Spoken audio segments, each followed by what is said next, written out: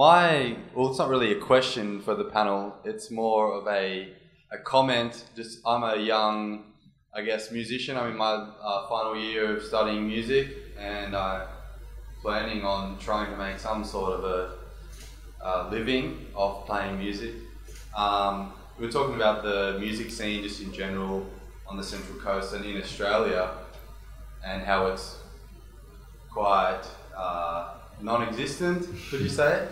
Although my comment is more about like just the general scene on the Central Coast, how there is probably 30 pubs who Friday, Saturday and Sunday will have some sort of an artist in there who's not really playing their own music, they're just playing, I don't know, Cold Chisel covers and Beatles covers and rubbish like that. And ABBA. I put my hand up, I do it sometimes every now and then. Got to earn a living.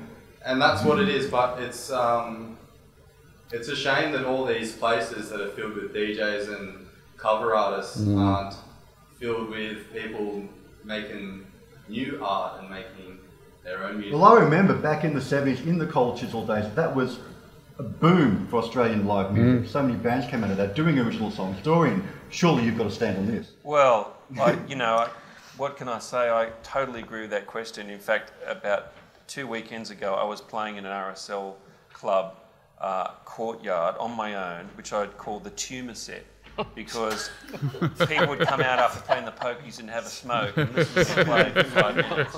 And I'd be looking at them and they'd be looking at me. And I'd be singing at them and they'd have a smoke.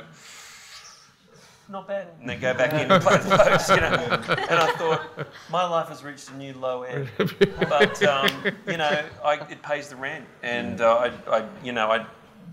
that's, I think one of your guests was right when they said, and I say this to our man here, diversify.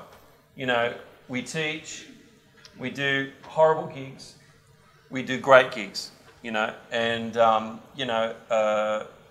I've got a little regular thing, I'm going to plug my little regular pizza shop. I play a little pizza shop in Evoke every second Thursday night with a little Hammond organ trio, a little jazz organ trio. I've read about that. It's fantastic, and we have a great little crowd, and we just built it up, and don't get a lot of money, and I just absolutely love it, and that's fantastic. And then I'll go and do the Tumor Set, and I'll feel like cutting my throat, and then I'll go and do that gig, and I'll just think, music's great, I love what I do, I love my life, and then I hate my life, and I love my life. So it's just that, that rocky road. My question isn't so much about all my comments, is, I do that stuff as well, and it's I work hours and hours and hours and hours of work into my original stuff, and then I'll go and do a covers gig with a mate, which I do absolutely no rehearsal for. I get paid $600, it's really easy, and I go home.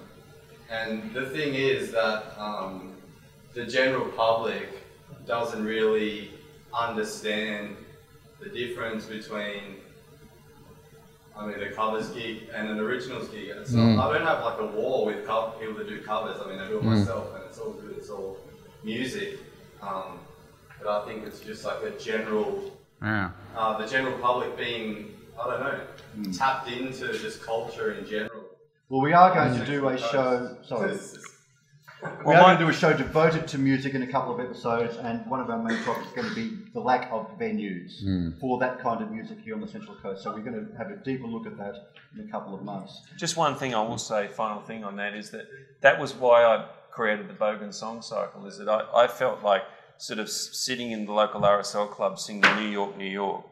Was like, if you can make it there, you've made it. And you were singing Boca Beach. And I'm just thinking, what's wrong with this picture? So I thought, wouldn't it be funny to create a whole lot of jazz songs but all the themes are all about the Central Coast, So to change sort of Duke Ellington's Caravan to Caravanistan, all about people living in caravan parks and things like that. So to try and kind of reach out, and it's hard when you're playing original music, it's really hard. But if you don't do it, you're not actually developing as an artist. You really just... I don't think that it's really a lack of venues per se on the coast. For the size of our population, we have heaps of places where you can get a gig, but I think it's just more general awareness from venue owners and also people actually sort of caring. I've done plenty of gigs where it's obvious where the spot would be to put the band, but for some ridiculous reason they'll put you over in that corner over there, facing the opposite direction, like with the door shut, with all the lights off, and like one old lady there who's complaining that you don't play like the Bee Gees or something. It's really bizarre.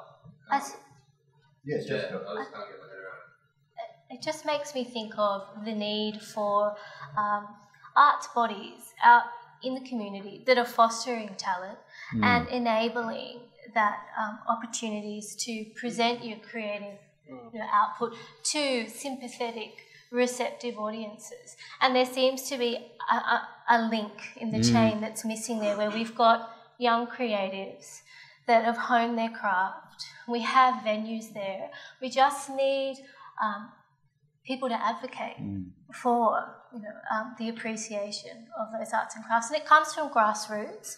Perhaps it also needs to come from the top down as well, where we see more, I suppose, advocating and fostering of the region's creative talent. There's lots of little groups like our group that are making this show, like the groups that you organise, that are trying to do that in their particular fields to foster unity and to get everyone together to help promote young artists and original music and whatever it might be. It's very hard too. I feel your pain a bit because I'm a photographer, you're a musician, but we built this beautiful gallery and we just thought because we built a gallery at the start people would come, because why wouldn't they?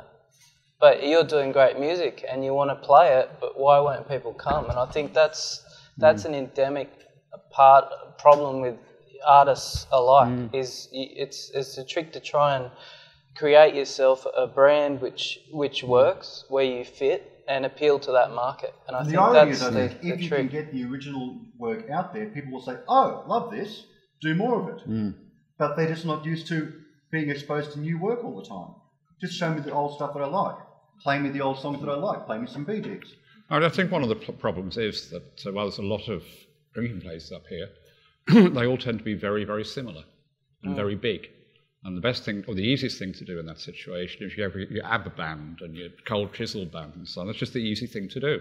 Doesn't offend anyone, pulls all the punters in. One thing that's happened down in Sydney is there are loads of small bars.